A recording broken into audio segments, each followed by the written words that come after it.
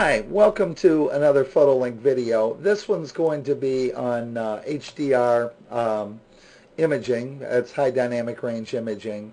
Working with the Picturenaut 3.0 controls prior to taking the image into Gimp. So what I'm going to do first of all is I can either select generate an HDRI, which stands for high dynamic range imaging, or right here with a control G.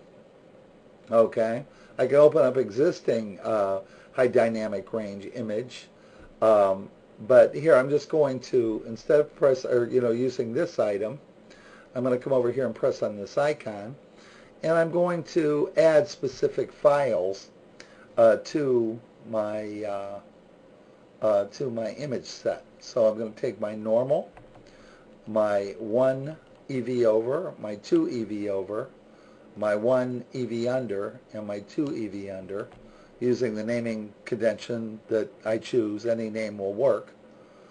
And now the exposure correction, this means correcting the exposures or matching the exposures in between these various levels. Ghost removal is when you deal with dynamic range differences between these images. What it does is it will eliminate any ghosting.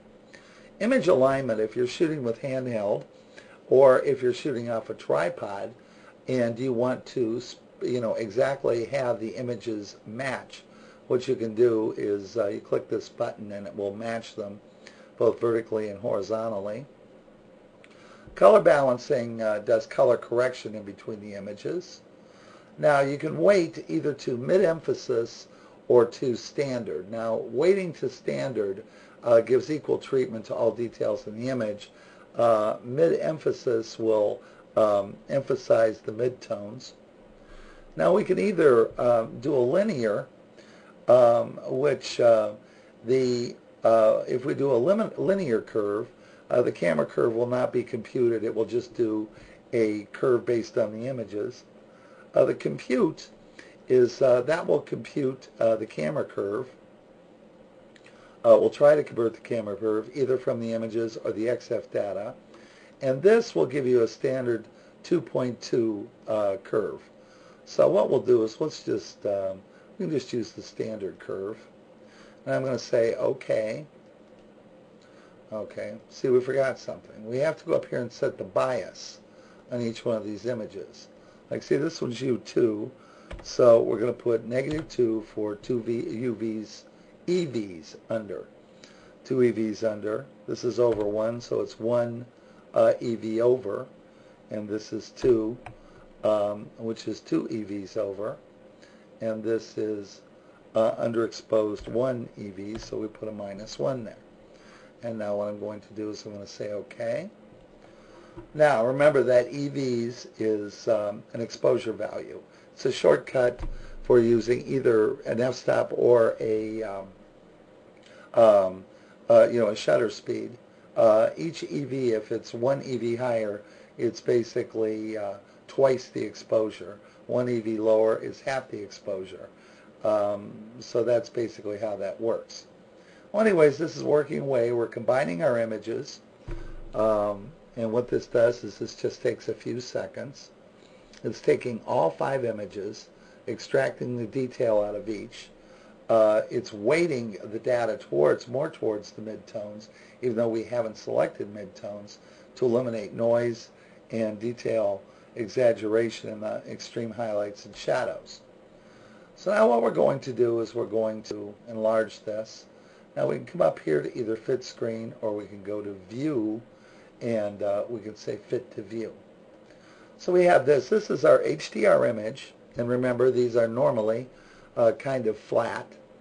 What they are basically is they are they're an image that's showing all of the detail, and it's showing the detail correctly, but it is outside the dynamic range of the monitor or the printer. That's why an image, an HD image, HDRI image, basically looks flat because it really can't be expressed correctly. So now we're going to come up here to our image, and we're going to get into tone mapping. Tone mapping creates a basically an LDRI image, which is low dynamic range image, which is capable of being correctly displayed on a monitor or a printer. Here what we've got is we've got a range of methods here.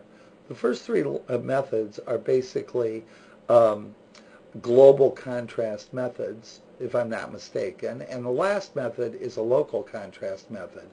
Local contrast method is going to concentrate more on the midtones and less on the total contrast of the image. I kind of like this local contrast method. Now what I can do here is I can turn off my automatic luminance channel control, and I can come over to here and make sure that I'm dealing in an 8-bit outbit format for Gimp.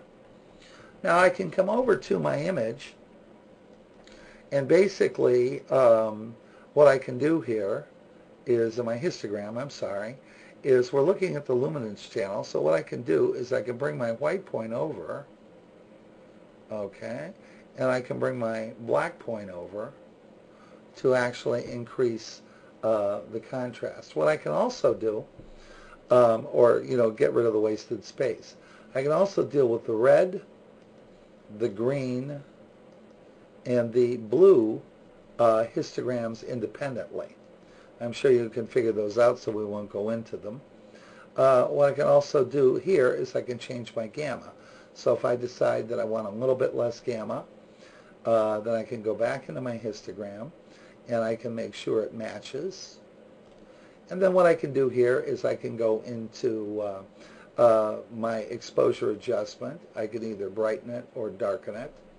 I can deal with my dynamic compression, which I can compress the dynamic range of the actual image. I can increase saturation, and what I can also do is, if I choose to, I can increase contrast or whatever I like to deal with. So basically those are the controls. Now if I say OK, it presents me with the image, which is a nice image. We have detail in our grass, we have detail in the sky, everything looks good. That has far more detail than a normal single exposure is going to give you.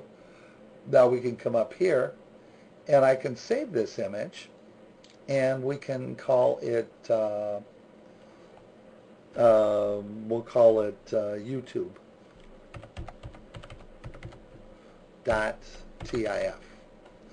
And basically that is all there is to it. I can choose compression, whatever, if I want to save my EXIF data. And basically what I've done here is I've gone through all the steps. So I've created that. Now, if you have images that you would like to work on, please send them to joeg@photolink, that's FOTOLINQ.com, or go to my website, which is www.fotolinq.com, and see more tutorials there. And thank you very much for watching, and have a good day.